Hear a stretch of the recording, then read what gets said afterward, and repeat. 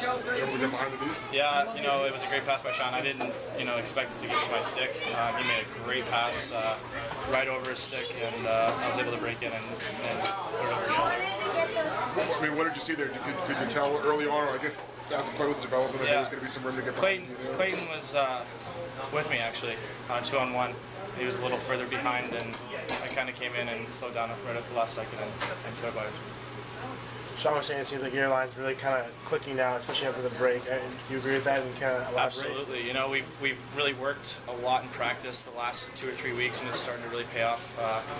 It's good to start having other than one line doing all the scoring now that we're clicking. Hopefully, we're going to be dangerous on the road.